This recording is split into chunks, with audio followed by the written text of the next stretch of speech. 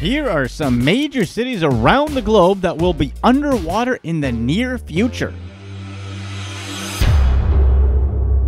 Number 10. Osaka, Japan.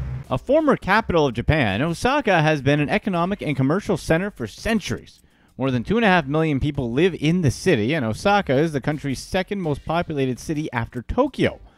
Osaka is also known as the kitchen of Japan and is famous for delicious food. As a result of global sea level rise, storm surges, and other factors, economists project that coastal flooding could put it at risk by the 2070s. Over this century and beyond, scientists expect a warming world to drive further sea level rise, putting several more million people in Japan at risk of flooding. As if sea levels rising weren't enough, Japan is also exposed to the environmental, economic, and social effects of typhoons.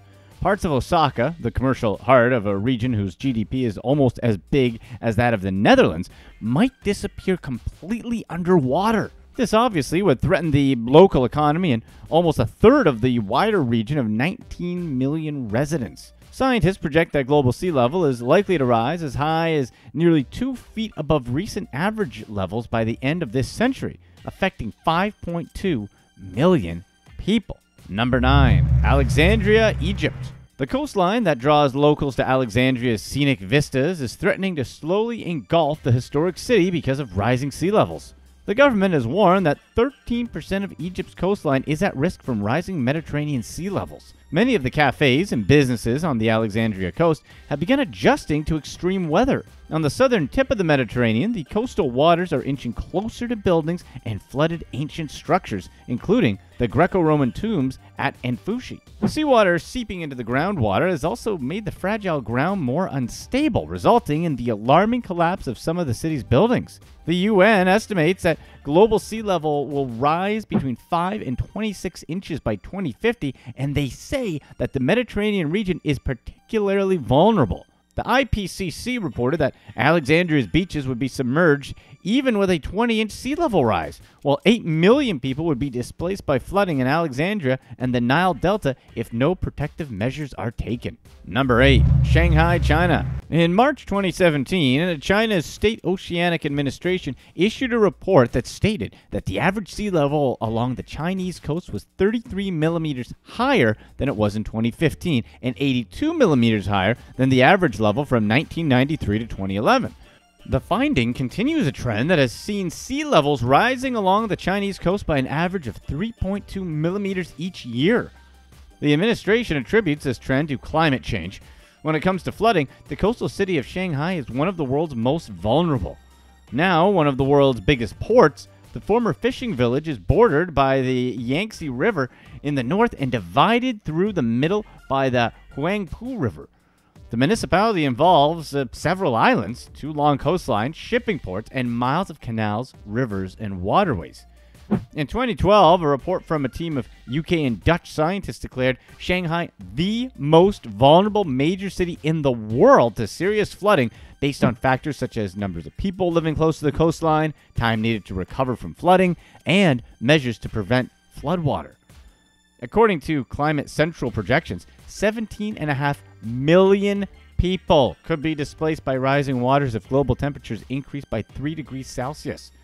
Projections show that the vast majority of the city could eventually be submerged in water. These areas include much of the downtown region, both airports, and the entirety of Shanghai's outlying Chongming Island. Number 7. Miami, Florida, USA. Pancake flat and built on porous ground that's slowly sinking back to the seabed, Miami Beach is surrounded by water that's rising 3 times the pace of the global average. The entire southern section of Florida is at risk, but Miami Beach is of particular concern from other Florida cities. The obvious reason is that water levels here are rising especially quickly. The most frequent estimates puts the likely range between 6 to 10 inches above 1992 levels by 2030 and 31 to 61 inches by 2100. With tides higher than they have been in decades and far higher than when this swampy tropical corner of the U.S. began to be drained and built on a century ago, many of South Florida's drainage systems and seawalls are no longer enough. Miami Beach has spent around $200 million raising the height of streets in vulnerable areas, and the city even has a network of pumps to force water back off the streets after flooding. Even more radical fixes will be required. If rising sea levels aren't quickly tamed, then this vacation hotspot could be swallowed up by the end of this century. Number 6. Kiribati. Pacific Island nations are among the world's most physically and economically vulnerable to climate change. Much of Kiribati, a collection of 33 coral atolls, and reef islands scattered across a portion of the Pacific Ocean, lies no higher than 6 feet above sea level. The latest climate models predict that the world's oceans could rise 5 to 6 feet by 2100. The prospects of rising seas and intensifying storms threaten the very existence and livelihoods of large segments of the population. Half of the 6,500-person village of Bikini Bow, for instance, could be destroyed in 2050 by sea level rises and storm surges. Apart from that, degraded coral reefs, damaged by warming water, would allow stronger waves to slam the coast, increasing erosion. This would disrupt the food supply for the island, which depends heavily on fish supported by the reefs. In response, Kiribati has essentially been drawing up plans for its demise. The government has promoted migration with dignity, urging residents to consider moving abroad with employable skills. It bought nearly 6,000 acres in Fiji, an island nation more than 1,000 miles away, as a potential refuge. Fiji's higher elevation and more stable shoreline make it less vulnerable. Number 5. Rio de Janeiro, Brazil. Residents of Brazil's postcard city have plenty of reasons to fear global warming, even if they don't quite know it. According to Climate Central, a temperature rise of 3 degrees Celsius would cause flooding of not just Rio's famous beaches such as Copacabana and its waterfront domestic airport, but also inland areas of the Barra de Tijuca neighborhood where the Olympic Games were held in 2016. Storm surges in 2017 destroyed hundreds of meters of beachfront pavement overlooking the Macumba Beach, a popular surfing spot. In 2016, heavy waves and another storm surge decimated an elevated clifftop cycle path between Leblon Beach and Barra de Tijuca. The increase in frequency of the storms is hindering Rio's beaches' ability to recuperate, leading to erosion along stretches of the shoreline. An adaptation plan for climate change produced with professors from the Federal University suggested strategies to deal with vulnerabilities in areas such as transport, health, and housing. But so far, little has been done. Brazil has more than 4,000 miles of shoreline, and 25% of its population lives along the coast. So, a viable solution should be put in place sooner than later. Number 4. New York City, New York, USA. Like most American cities that border an ocean, New York City is at risk for flooding. By 2050, NYC's average temperature is expected to rise between 4.1 and 6.6 degrees Fahrenheit, and annual precipitation is expected to increase between 4 and 13%. Dangerous waves are also now 20 times more likely to overwhelm the Manhattan seawall than they were 170 years ago. The Mayor's Office of Recovery and Resiliency released the city's first ever climate resiliency design guidelines in early May 2017. The document recommends building design strategies for how to mitigate extreme heat, precipitation, flooding, and storm surges. It also links to an interactive map that shows which streets are in the danger zones for flooding from the 2020s to 2100. Catastrophic flooding in New York City, similar to destruction from Hurricane Sandy, is predicted to become far more common in the coming decades. Rising sea levels could prompt devastating floods that used to occur once every 500 years to happen once every 5 years by 2030 to 2045. Fingers crossed, the experts are wrong. Number 3. Hong Kong. Hong Kong is a city that's extremely vulnerable to climate change. Extreme weather is becoming more and more common. Since Hong Kong has a coastline of 455 miles, coastal flooding is likely when sea level rises. When there are tropical cyclones, flooding from storm surges will be magnified. Although the city has done substantial work on flood prevention over the years, it still can't withstand floods of higher strength. To cope with storm water flooding in the inner city, the government could adopt the sponge city concept to collect excess rainfall and integrate flood control in urban design. Instead of diverting surface water runoff, Sponge City aims at absorbing, capturing, controlling, and purifying rainwater runoff when it's in its own region. China has put forward the Sponge City concept and selected 16 cities for pilot testing in 2015.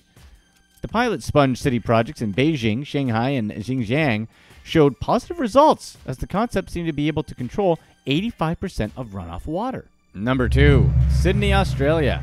The giant ice sheets of Antarctica and Greenland are melting faster than scientists previously estimated, raising the prospect of a faster sea level rise. This places at risk low-lying areas of Sydney and other parts of low-lying Australia. New research from the U.S. National Oceanic and Atmospheric Administration has lifted the plausible sea level rise by 2100 to as much as 6 to 8 feet. Theoretically, it's only a matter of time when it will happen and not a question of if. If that 6-foot rise happens, the airport in Sydney, Brisbane, and Hobart will be largely underwater by 2100. Other areas at risk in Sydney from such a rise include Wentworth Park, Royal Botanic Gardens, Woolloomooloo, and Rose Bay. Most of the areas highlighted as low-lying and vulnerable are the same ones that are already prone to flooding in big storms. According to the Coastal Risk Australia website, major infrastructure could be lost by the end of the century. Over 80% of Australians live 50 kilometers or less from the coast, and it's critical a solution is put into place soon. Number 1. Venice, Italy. Sea level rise isn't the only thing that has Venice's famous canals rising ever so slightly every year. The city is also sinking. Whoops, that escalated quickly. Venice sinking was recognized as a major issue decades ago when scientists realized that pumping groundwater from beneath the city, combined with the ground's compaction from centuries of building, was causing the city to settle. But officials have put a stop to the groundwater pumping. However, floods are happening more frequently along Venice's canals now, and residents have to walk on wooden planks to stay above the floodwaters. In large parts of the city, about 4 or 5 times a year. A multi-billion-dollar effort to install flood protection walls that can be raised to block incoming tides are almost done. These barriers were designed to protect the city from tides that are coming in higher as a result of rising sea levels. Venice sank about 4.7 inches in the 20th century because of natural processes and groundwater extraction. In addition to a sea level rise of about 4.3 inches at the same time, it's been calculated that the city and surrounding land could sink by about 3.2 inches relative to the sea in the next 20 years if the current rate holds steady. Fingers crossed for Venice, too. Here's what's next. Vacation spot for so many reasons. Too many to count, probably. But among them are the breathtaking volcanoes. And while the dangers associated with visiting a volcano should be fairly obvious, geotourism, as it's called, is still super popular. Aside from the lava flow itself, which is remarkably dangerous.